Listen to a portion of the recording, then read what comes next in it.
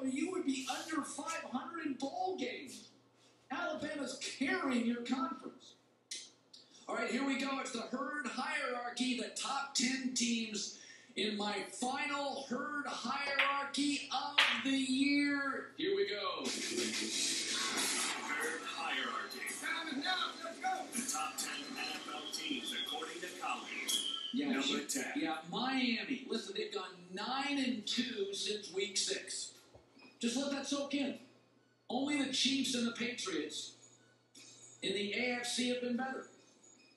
The Dolphins have gone 9-2 since week 6, and when they can score 24 points or more, they're 9-0. They got Matt Moore. That's not going to happen. But it's a real football team. Dolphins at 10. Number 9. Again, the Lions are like the Dolphins. There's things they do well. They've got 4 players with at least 50 catches and 500 yards. That's tied for the most in the NFL, and the only playoff team that has that. So they're dangerous. But they're not good enough on the back end. They don't run the football well enough to win multiple playoff games if they can win one at all.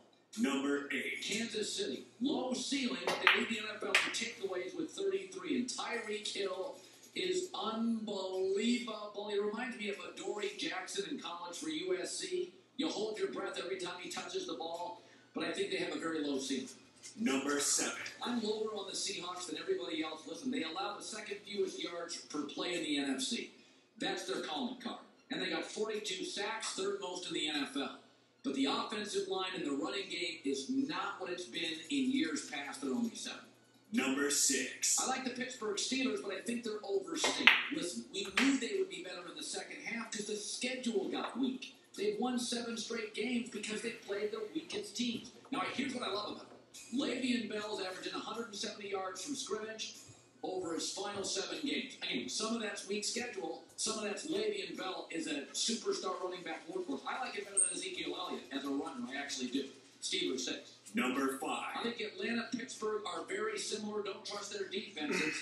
Falcons lead the NFL almost 7 yards per play, and they lead the NFL in almost 34 points a game. But I think it's a one-sided team that couldn't win the Super Bowl. Number 4. These are the 4 teams that I think can win the Super Bowl. The only 4 teams. The New York Giants. Listen, they have the NFL's best rolls, man. That means a ton. Their secondary right now is playing out of its mind. So Green Bay, I think, could beat them, but New York gets you no touchdowns cheap.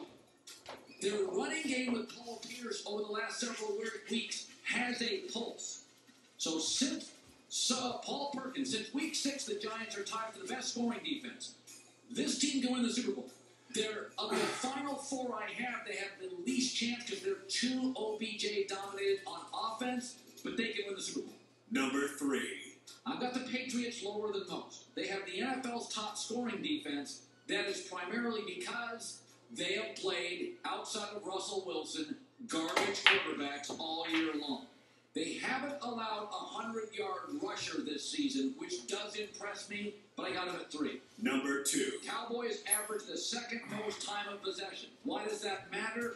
Keep the ball away potentially from Matt Ryan, Aaron Rodgers, and Tom Brady. The time of possession for the Cowboys is their greatest ally. I do think their defense is playing better, but in the front 7 outside of Sean Lee, they don't have anybody that scares you. Number 1. By an inch, I think Green Bay right now is the best team in the league. I think their offensive line is giving Aaron Rodgers a ton of time. They have multiple weapons on the perimeter.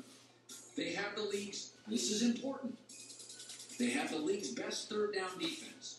Okay, so they get you off the field and get the ball back to Aaron Rodgers. I think they're also right now one of the healthier teams in the NFL. I think it's by an inch. But Aaron Rodgers, since he said we could run the table, 71% completion percentage and 8.5 yards per pass. They can go deep. They can go underneath. They have a semblance of a running game. They have an offensive line that's overshadowed by Dallas's. And they get you off the field on third down. Key stat, Green Bay by an inch. Best team in the league right now, Christine Williams. No. Turn on the news. This is the Herd Line News. We know that the Raiders will start Connor Cook this weekend, and for the Texans, it will be Brock Osweiler. So it'll be Osweiler versus Cook in that game. How excited are you to watch it? Won't watch it. At all? I don't think so. Why not? It's going to be awful. The over-under is 9. How bad do you feel for the Raiders? I feel bad for the Raiders. I don't feel bad for Houston. Houston gave a crappy quarterback $70 million. I feel terrible for the Raiders. Raiders weren't going to win the Super Bowl, but they were going to win a playoff. Yeah. I feel, and I really like their story. They'll just pick it up next year. Can you believe that? Chip